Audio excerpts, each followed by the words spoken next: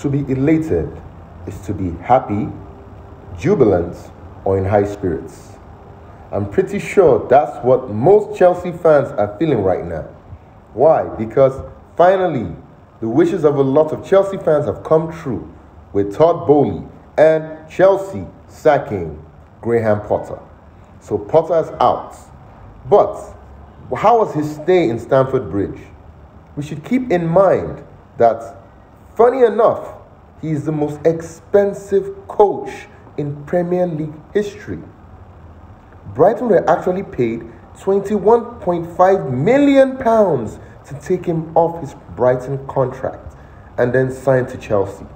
And then Chelsea's whole package to him was worth in the region of £60 million.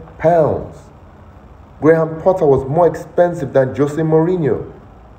Graham Potter was the most expensive coach in Premier League history. What of his record? Well, Graham Potter played 22 Premier League games for Chelsea. He only had 7 wins. He scored 21 goals, and his team conceded 21 goals. He was given a 5-year contract by Chelsea FC.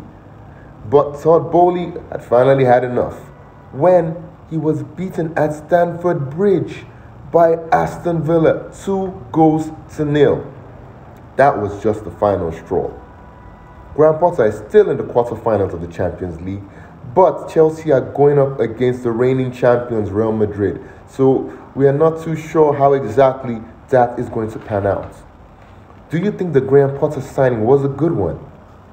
Do you think that they should still have kept him on? That maybe he would still have beaten Real Madrid out of the Champions League or still gotten Chelsea into Europe?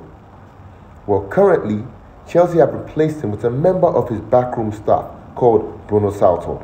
And Bruno Salto is a Brighton legend, and he was part of the staff that was brought into Stamford Bridge by Todd Boehly. Was this a good move by Boehly? Let us know in the comment section below, and stay tuned to Reason 'em Well.